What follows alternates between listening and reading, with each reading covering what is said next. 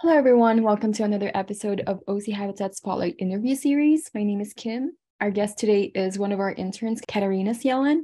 Katarina started her internship last fall, and in this interview, I'll be asking her a series of questions that's going to highlight her work in environmental conservation, specifically focusing on the work she's done for our local habitats and species here in Orange County.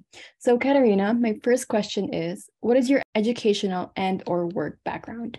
So right now I am a senior finishing up my last semester at Vanguard University, where I'm studying history and political science. How long have you been with OC Habitats and what brought you to us? So I started with OC Habitats in September. I was set up with OC Habitats through my school.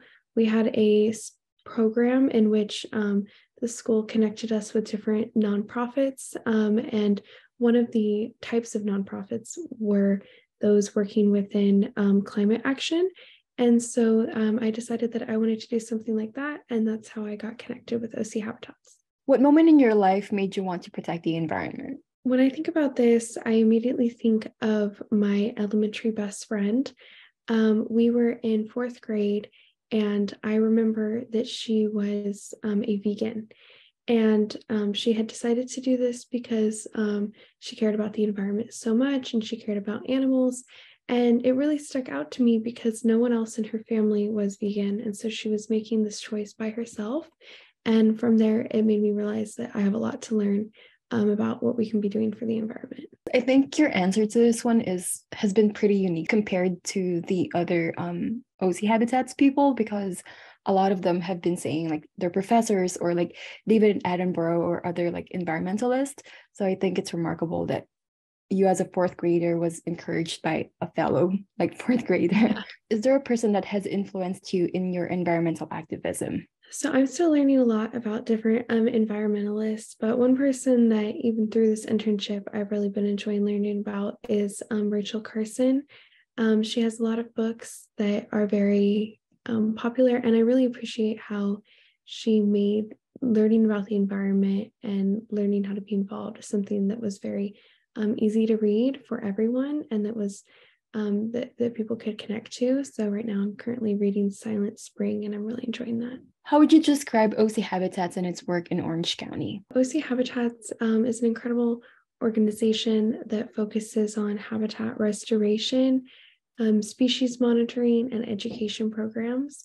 OC Habitats really works to incorporate the community and the public, and including them in events to help them learn about the environment, and also to be able to experience hands-on work through it.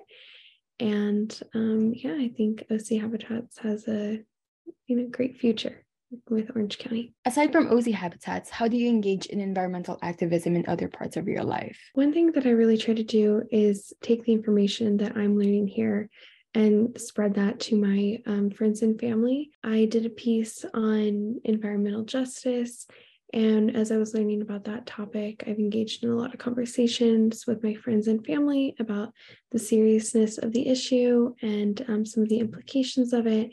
And then also because OC Habitats is so great with the public, I try to encourage my friends and family to come out to different events. What are you focused on here at OC Habitats? Can you tell us something about the project that you're working on? One thing I'm working on is a presentation for Earth Day. I'll be giving a talk on that day, and so I'm compiling information on the history of Earth Day and at some of the different movements and tasks that have been focused on for that, and how the community and everyone can get involved in protecting the environment. And so that's something that I've personally been enjoying researching, and that I'm looking forward to presenting in April. And then another project that I'm working on is the Indigenous Peoples page. OC Habitats wants to add a page on their website highlighting the history of Indigenous peoples and how they connect to the environment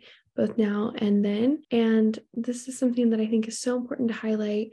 These are people who have such a special relationship with the land and who were here first. And so I'm really honored that I get to be a part of trying to share a little bit about their story and their history. What have you learned so far throughout your internship with us? Honestly, I am always learning.